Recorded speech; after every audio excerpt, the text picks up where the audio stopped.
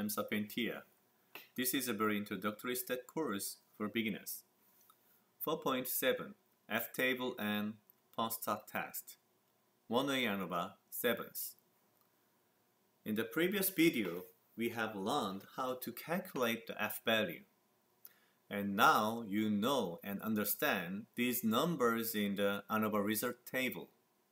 If you can't understand these numbers, you have to go back to the previous video and check how to calculate F-value. Shortly speaking, the number 5.127, this number is SS between.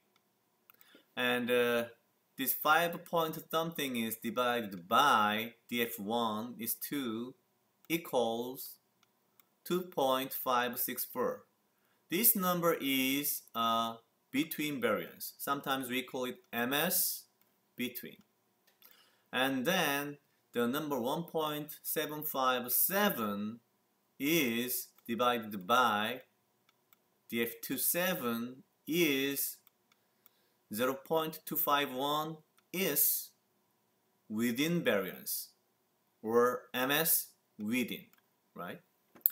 And finally, the F value is a ratio of between two within variance. So the number is 2.564 divided by 0.251 equal 10.216. This number is F value. And then any software, any stat software can show the number of p-value. Here the p-value is 0.008 and it means that significant, right? If you want to check the p-value by yourself, you can use the fdist function in Excel. And here you need the three values. First one is the f value 10.216, df1 is 2 and df2 is 7, right? So you can check the p-value from the Excel. But as I said, in z-test there is a g-table. In t-test there is a t-table. Likewise, in f-test is ANOVA. In f-test there is a f-table. This is the f-table. And in f-test we have 2 degrees of freedom. Like the df1 was 2, df2 was 7. So in the F table we have 2 degrees of freedom. df1, so these numbers are df1, df2. So these numbers are df2, right? And our first degree of freedom, df1 was 2 here, and second one, df2 was 7. So our numbers are here.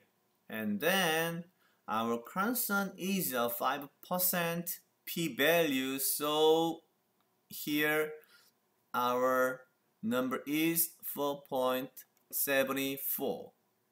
But what is this? This number is critical value. It's the same as in the t-table. There are so many p-values, so this table cannot show us the p-value. Instead of the p-value, the t-table and f-tables just give us the critical value for 5% here, right? Let's check our result. In this case, our F value is 10.216 and the critical value is 4.74. So our F value is much larger than critical value. It means that our F value is much larger than critical value. It means that our P value is also much smaller than 5%. As you can see here, the number is 0.008. Why? Let's check the F distribution. This is the F distribution. And the critical value 4.74 is here, and our p-value is the size of this area, right?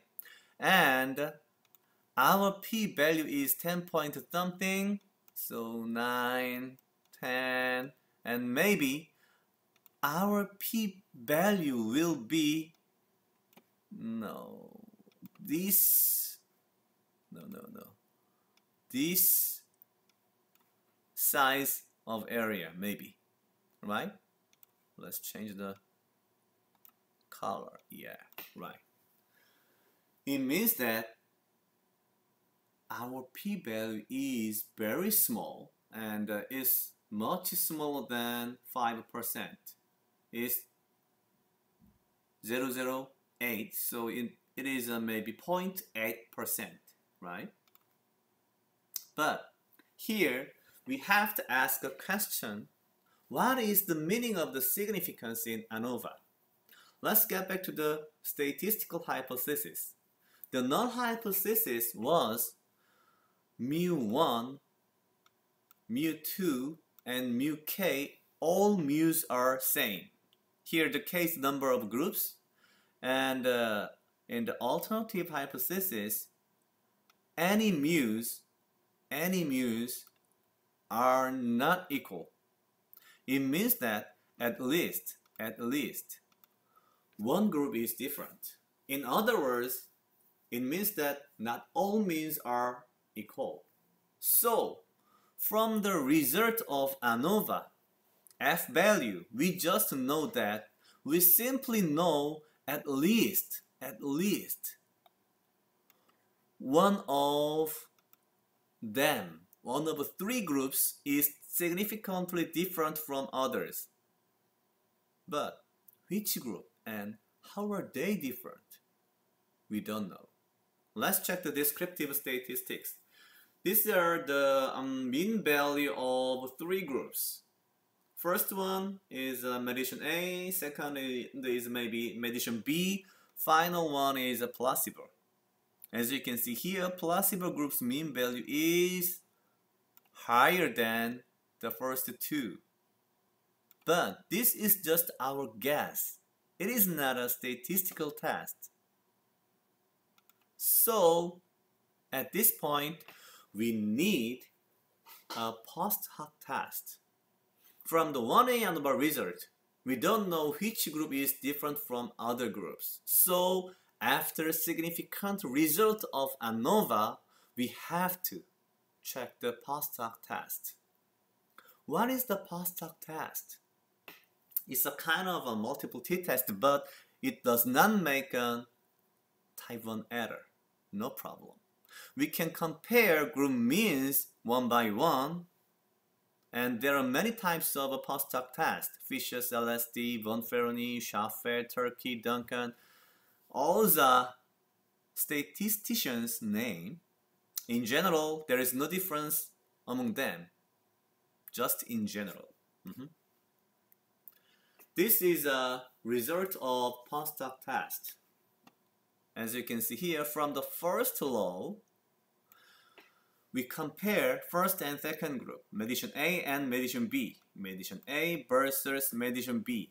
And the t-value is 0.131. And the p-value of Turkey, p-value of Schaffer, p-value of von Ferroni, all three are representative post-hoc test in ANOVA. And all three p-values are not significant. So it means that the two groups are equal, right? And in the second law, we compare first and third group. Mediation A versus placebo. The t-value is minus 3.749, and all three p-values are significant. It means that these two groups are not equal. Finally, in third law, we compare mediation B versus placebo, and the p-values are all significant. It means that these two are not equal. Let's check the graph.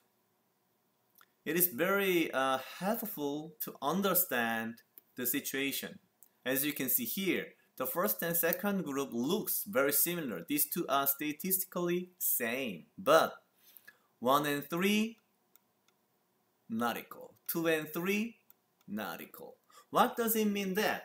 It means that the placebo needs longer days until patients are completely recovered.